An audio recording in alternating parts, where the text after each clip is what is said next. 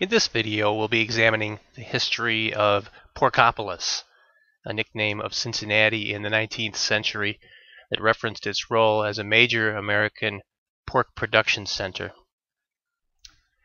Hogs were introduced to the Americas by the Spanish in the early 16th century. Hogs are omnivores, and they used to run free on family farms, scavenging for roots, vegetables, grasses, nuts, and even small mammals and birds. Hogs were the most important meat source for Americans from the colonial era until into the 20th century. The principal reason for Cincinnati's emergence as a major pork center was its proximity to the Ohio River. The Ohio connected Cincinnati to eastern markets, and it also served as a gateway to New Orleans via the Mississippi River. The map on this slide dates from 1819, when the human population of Cincinnati was about 9,000 residents.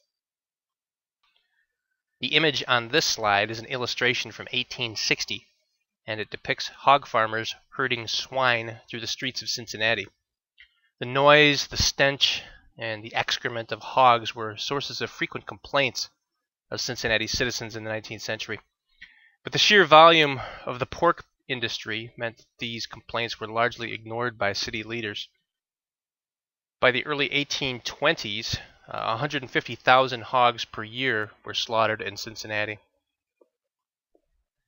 Cincinnati gradually earned the nickname Porkopolis due to the tens of thousands of hogs and pigs at any one time herded through the city's streets on their way to the slaughterhouses.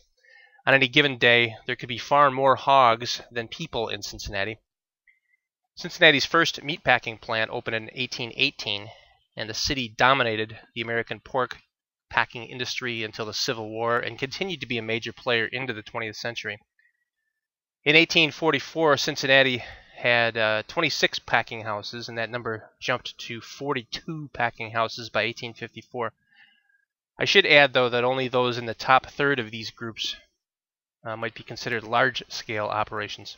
There were a number of smaller-scale pork producers. By 1850, over 400,000 hogs were slaughtered each year in the Cincinnati area. Hogs were typically slaughtered in the fall and winter due to the lack of refrigeration at the time. Winter became the natural refrigeration, thus meatpacking was seasonal until refrigeration developed after the Civil War. Hogs were cleaned, gutted, cooled, cut up, salted, and then soaked in brine or vinegar. The entrails of the hogs were typically dumped directly into the Ohio River. Cincinnati was noted for the development of a number of assembly line type slaughtering and packing facilities. This illustration on this slide shows the hogs being killed at a Cincinnati packing house. Typically their throats were first cut, and then they were hung to dry to bleed out. One pork producer in Cincinnati had 10 packing houses, and each of which could kill and dress a single hog in less than a minute, and each of which could process up to 800 hogs per day.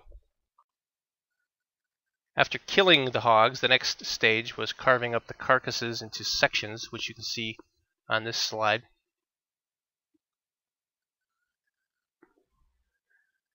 The stage after this was the production of lard, which is made by the process of rendering, which you can see exhibited on this image.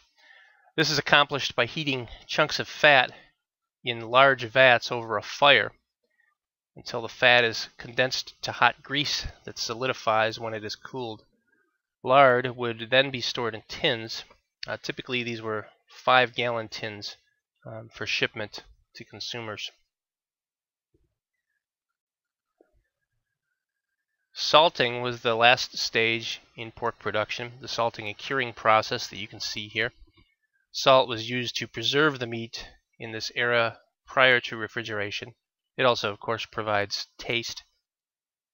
The addition of salt to meat draws water out of the cell membranes of microorganisms, preventing their growth.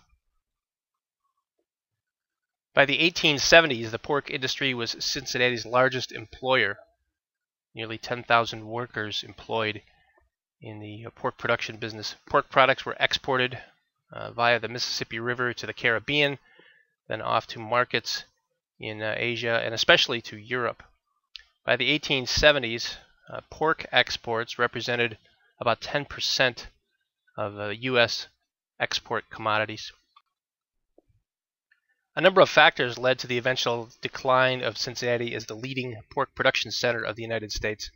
Railroads initially boosted the growth of Cincinnati's pork industry, helping packers get meat to markets faster. At the same time, though, railroads allowed new centers of meat packing to emerge in cities like Chicago and Kansas City. The development of mechanical refrigeration in the 1870s and 1880s meant that packing facilities no longer needed to be located near major transportation routes such as the Ohio River, thus taking away a principal advantage possessed by Cincinnati.